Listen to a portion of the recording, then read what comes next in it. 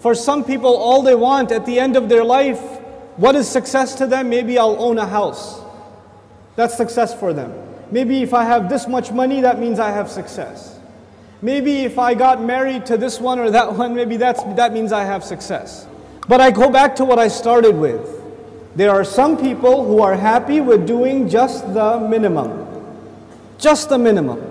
But I am here to tell you, the young people in the audience today, Allah has blessed you, and I am telling you, He expects great things from you. He does not expect the minimum from you.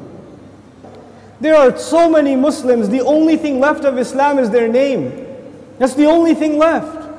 They don't care about salat, they don't care about halal and haram. They're far from this deen.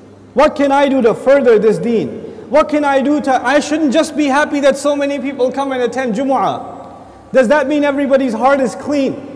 Does that mean that we don't need any more reminder? Is that what that means? Or are there evils in our society? Are there youth that are turning towards drugs? Are there young people that are just living their life for no purpose? All they do is play video games and watch movies and go to sleep. And if you ask them for a purpose, they say, I want to graduate and get a job. Is that a goal? Get a job? Allah gave us such higher goals. Your job itself is a means to a higher end. But you know what? We are living in strange times. The people who need the da'wah the most today are the Muslims themselves. But even if you get a good job, but you don't do your job. You got the job, but you show up late every day. You got the job, but you don't finish any projects. You're sitting there at the desk wasting your time. You're going to lose that job. Somebody else will come and do it for you. You will not keep that job even if you qualified. Qualifications are not enough. You have to do the work. Allah Azza wa Jal is giving all of us, He's already qualified us. We are people of La ilaha illallah. We are already qualified. But that doesn't mean we're doing the work. If we don't do the work, if we don't concern ourselves, if we don't care, then you know what's going to happen. إِن تَتَوَلَّوْا يَسْتَبْدِلْ قَوْمًا غَيْرَكُمْ ثُمَّ لَا يَكُونُوا أَمْثَالَكُمْ. You turn away and Allah will replace you with a nation other than yourselves, and they will not be like you. They will not be lazy like you.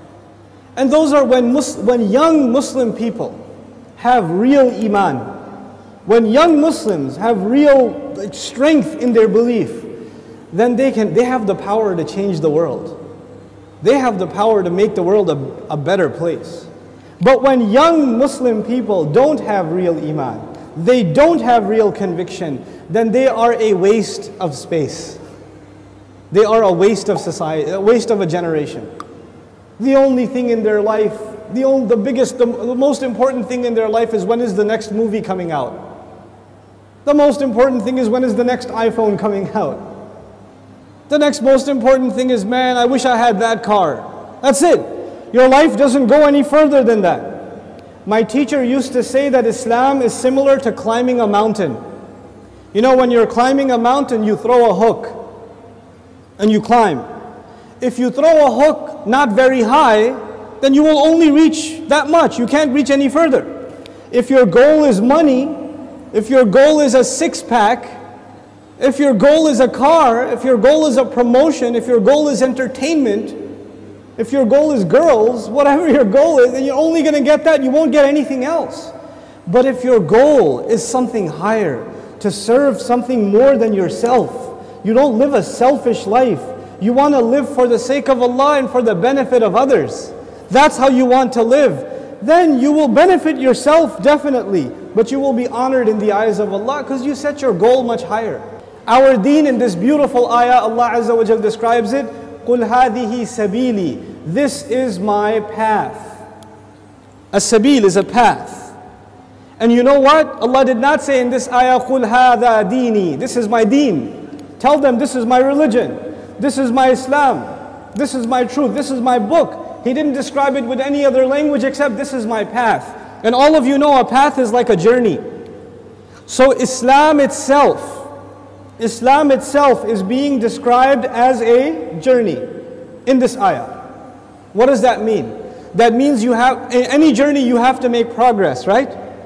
So even if you take one step, you are more closer to your destination than the day before. or the step before. Every single moment you are making progress in a journey.